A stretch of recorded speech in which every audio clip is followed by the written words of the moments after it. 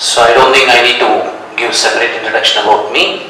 So it was some very simple and humble introduction about myself, okay? So what your team has given. Now, I was very much elated when I just got a call from Ramamurthy sir saying that, sir, you need to talk to the next generation engineers who are basically going to look for their career very seriously. So I just thought like, okay, let me share my experience with you people. And just see that you can just understand the next generation world, how it is really trying to go. Even I don't think being part of your academics, these things are very new to you.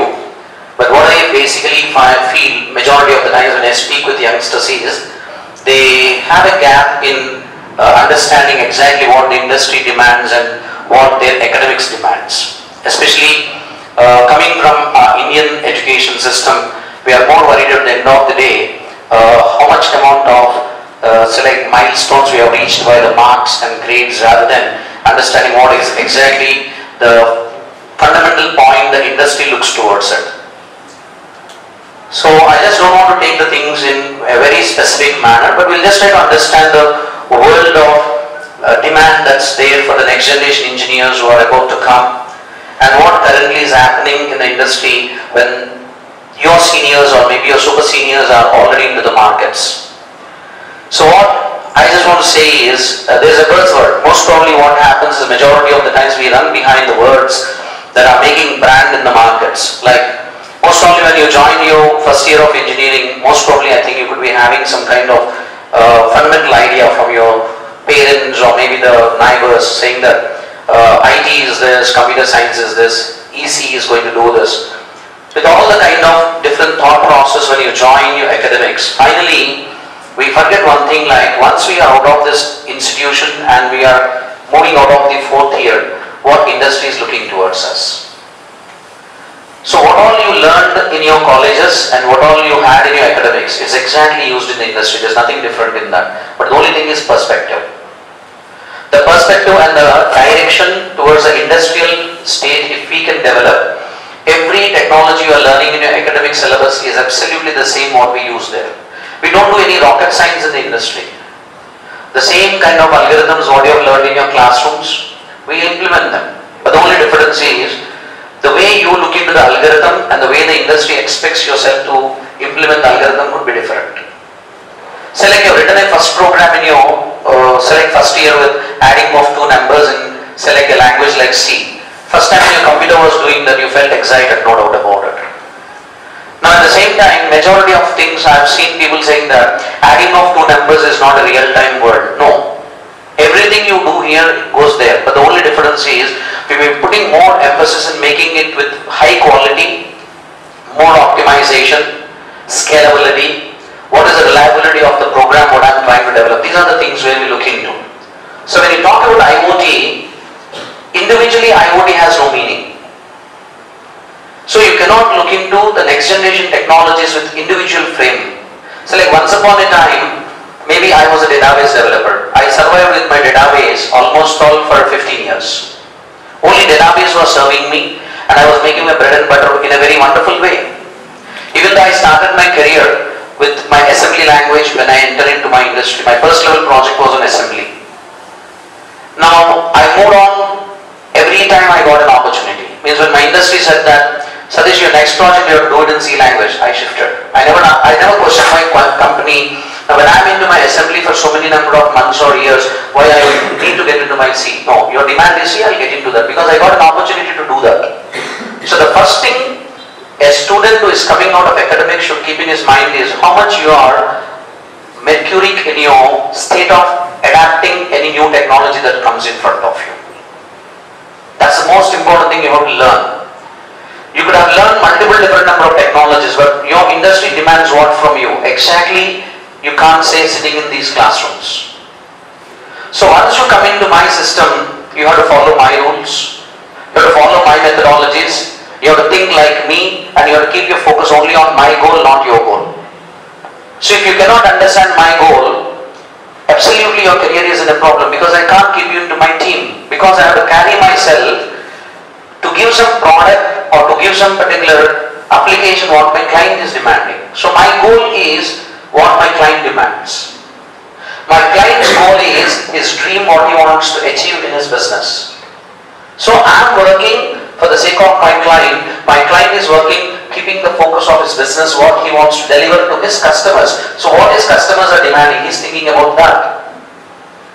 So this is a process of integrated connectivity of thoughts. So once, say like 5 years or 6 years back, if you take, we took one technology and we used to come out with a solution. But when we come to the current world of big data, or you talk about cloud computing, you talk about IoT, these are not individual. So I'm learning IoT. What solutions I can give? No, I cannot give any solution if I'm just IoT.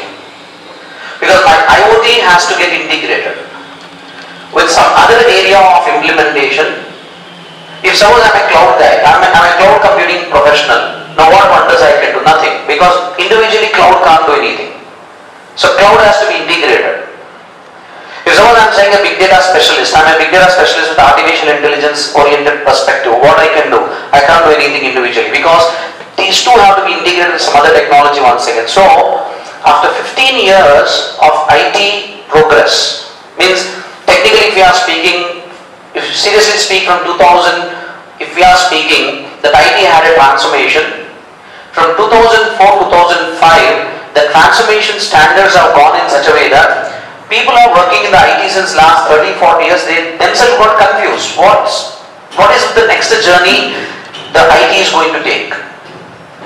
Because they started understanding that we are making everything in our day-to-day life to come into an integrated state to give the services to the human being. It's not one single component or one single technology that drives the entire process. That's what they started understanding by 2004. By 2010, we are very clear that individually nothing can happen in a wonderful way in the IT sector. We are getting into the world of interconnected complications. When these interconnected complications are arising, there are only two things now. One, make the IT go back to the same old methodologies and say like the world should not develop. If the world is developing, it's complicated.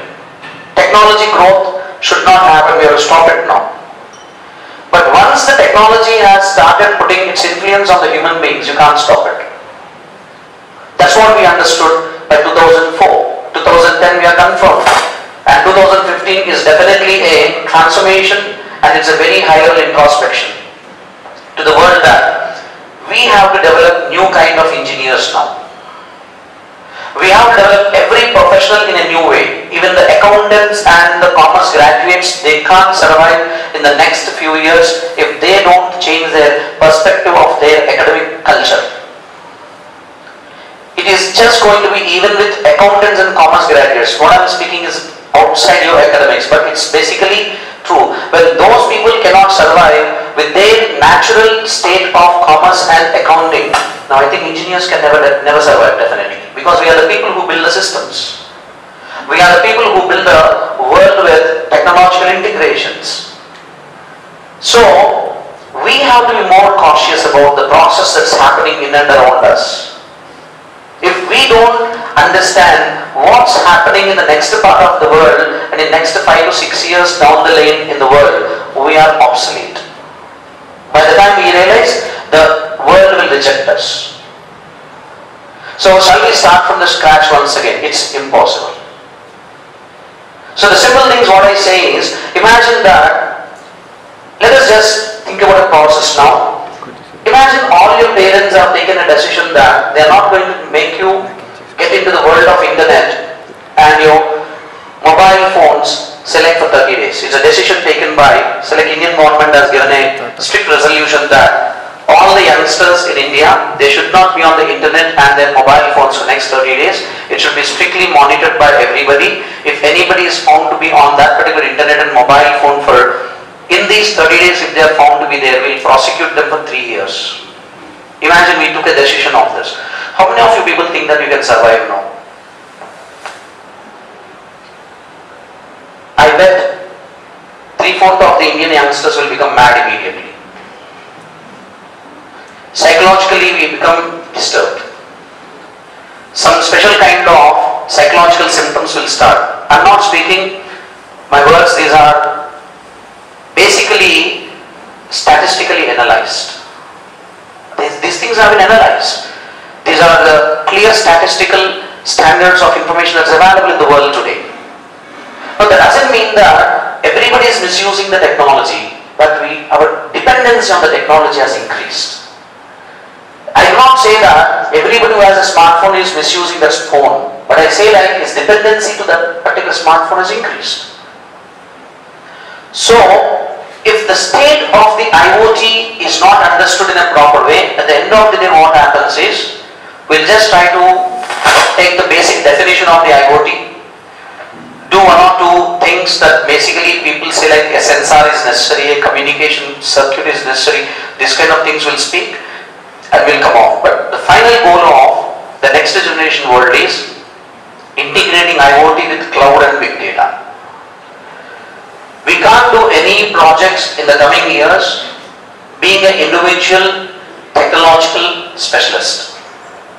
I cannot get isolated from my world. All these years what happened is a civil engineer can live like a civil engineer.